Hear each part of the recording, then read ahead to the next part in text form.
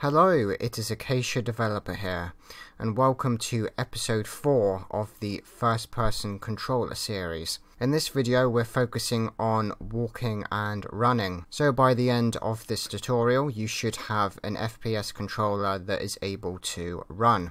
So before we get into any programming, let me begin by explaining what we're going to do exactly. So we're going to be smoothly interpolating the movement speed between our run speed and walk speed, depending on whether or not the run key is pushed down on the keyboard. So in the case that the run key is pushed down on the keyboard, we want to smoothly interpolate our movement value to our run speed value.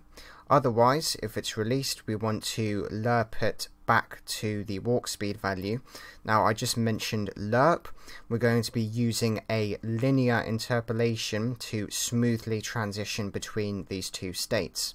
And we'll factor in another variable, which is called the run build-up speed, and this simply dictates the speed in which our value interpolates between the walk speed and the run speed. So in the player move class, I'm going to declare a few fields that we'll need for this tutorial. The first field is going to be the walk speed, so this is going to be a float, this is going to be the walk speed.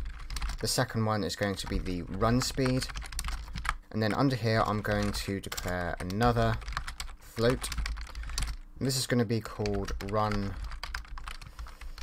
build up. And of course we also want a key code that stores the button we should push to run. So I can copy my jump key down here. I'm just going to paste it up here and rename this to run key, like so. Now if we scroll down the player move class, I'm going to create a new function down here. It's going to be private and called set movement speed, like so. I then just want to make sure that set movement speed is called from the player movement method up here. Then in the set movement speed function, I want to check whether or not our run key has been pushed down. So this is for as long as the button is pushed down, whatever button that may be. I'm planning for it to be shift. So in this case, if the shift key is pressed, then the movement speed is going to be equal to mathf.lerp. And what are we lerping? We're lerping the movement speed toward our run speed, because we're pushing the run key and we want to run. And then of course, like always, we pass in time.delta time, and we can multiply that with our run build up. And in fact, I just want to scroll up here and just make this a bit more explicit, so I'm going to call it run build up speed. So, and then below this I'm going to put an else. So in this case the run key is released. If this is the case, I can just copy and paste this line down here. Then instead of lerping toward the run speed, we want to lerp toward the walk speed instead. So now in the Unity editor, if we look at the inspector, we now have our walk speed and run speed fields. Now up until now we've been using our movement speed to customize the move speed of the player, but in this case I'm going to transfer this 6 over to the walk speed now. So this is going to be our default walk speed, and I'm going to make our run speed something like 10.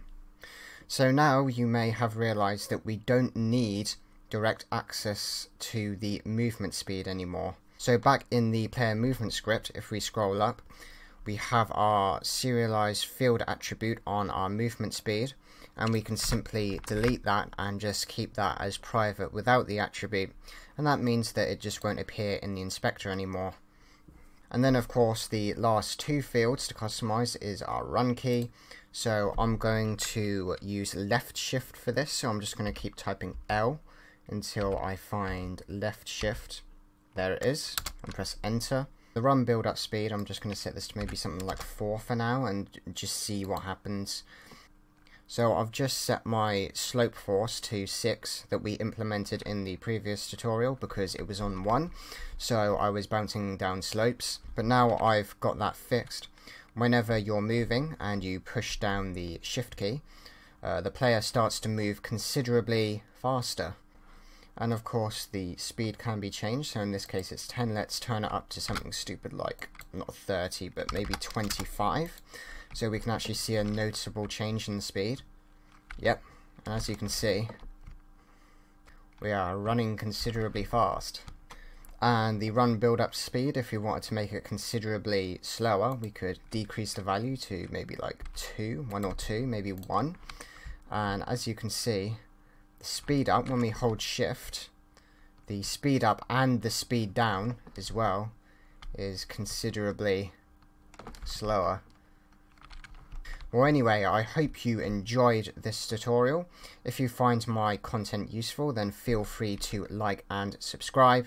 And like always, I shall see you soon.